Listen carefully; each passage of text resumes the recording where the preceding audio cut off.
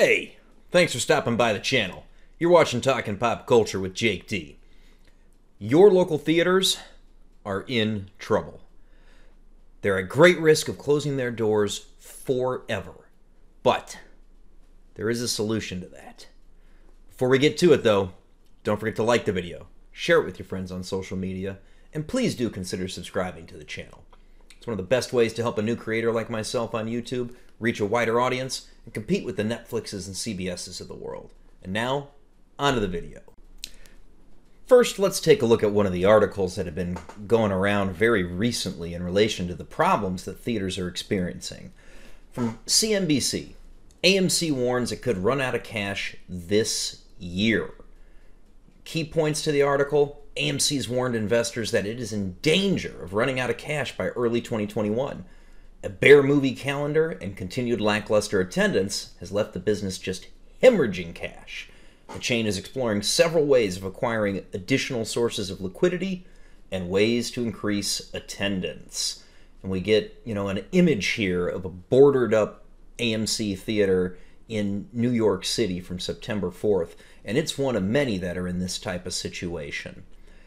Let's look a little bit deeper into the article here. AMC, the largest cinema chain in the U.S., has warned investors on Tuesday it's in danger of running out of cash by early 2021. Shares of the company tanked 7.8% on the same day, and their value today is $446 million, which is a 44% drop from where it was at the start of the year. In a public filing, the movie exhibitor said a bare movie slate and lackluster attendance has left its business hemorrhaging cash with little hope of recouping losses in the near future. Remember that, because that's what this video is truly about, how we can fix this problem. As of Friday, AMC said it's been able to open 494 of its 598 U.S. theaters, but only at a limited capacity of 20 to 40%. The remaining theaters, California, Maryland, New York, North Carolina, and Washington, are the ones that remain closed. Those theaters, although only around 17% of the company's total footprint, represented nearly a quarter of the company's total revenue last year. That's a sizable chunk of change, my friends. For now, there's only 4 major films left on the slate for the rest of the year: Universal's The Croods: A New Age, Disney's Free Guy, Paramount Pictures' Coming to America 2, and Warner Brothers' Wonder Woman 1984. I do have news on that. Since this article's been printed, Coming to America 2 has been sold to Amazon and is going straight to VOD and will no longer be entering theaters. Even those release dates could change. Oh, what do you know? We've already got one of them. And I'd be surprised if we didn't see Free Guy and Wonder Woman 84 move as well.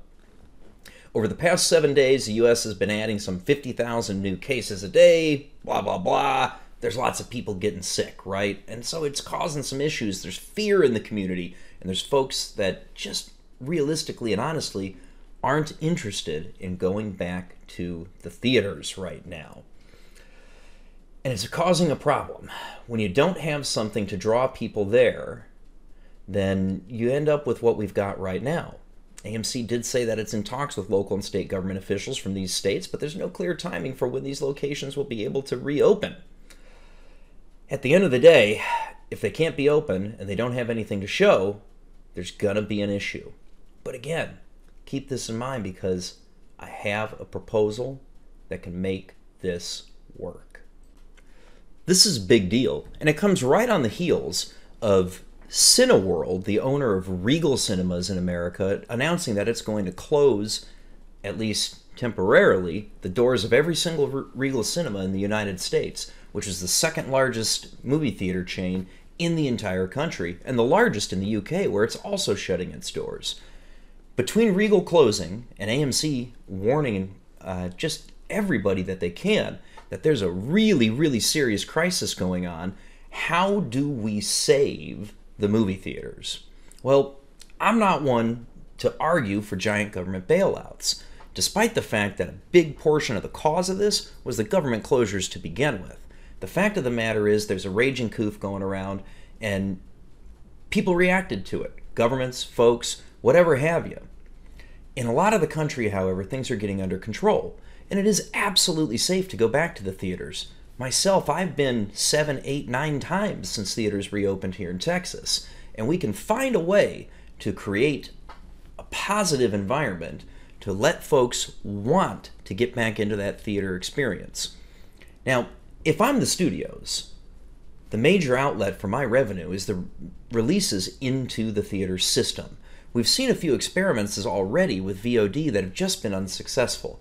You take a look at Mulan. It was so unsuccessful that Disney expanded its pay-per-view release beyond just Disney Plus, and you can now buy the movie on Amazon, Vudu, and other streaming services that offer video-on-demand purchases. So clearly, a singular service of video on demand, at least for larger movies, is just not going to be profitable. The theater system's got to remain intact and able to exhibit these big productions that are really meant to be seen on the big screen. In the meantime, though, the studios have seen the problems that the theaters have, and they've pulled back a lot of their releases. I was looking through an article that talked about the delayed releases between when all these restrictions began and today, and there was somewhere in the neighborhood of 150 movies, 2/3 of which I'd never heard of, that were experiencing delays of anywhere between 6 to 18 months from their original release dates. The fact of the matter is there's not going to be any big new movies in theaters in 2020, and quite possibly not until the summer of 2021. So what on earth do we do about it? We have two things really contributing to what's driving the movie theaters under right now. And if something doesn't change about that, most of your local theaters are going to be gone. Your big chains, their costs are very, very high. They're still having to pay their rent. They're still having to pay their utilities. In some cases, they're still paying a number of their employees, at least when it comes to benefits and things like that. So how do we solve this? You've got theaters that are largely empty because there's very little that's drawing people there, and you've got a populace that's somewhat afraid of going in. The biggest thing that we can do to help people get over the fear is to normalize the activity again. For the past 7-8 months or so, folks have grown accustomed to feeling a fear of being outside. If you take a look, though, at places that have reopened, for example, a local gym, on the day that they reopened, they weren't particularly busy, and restrictions remained roughly the same, but after they'd been open for a couple of months, pushing on 3 months, the place was relatively busy again in such a way that they're definitely cash flow positive and able to survive.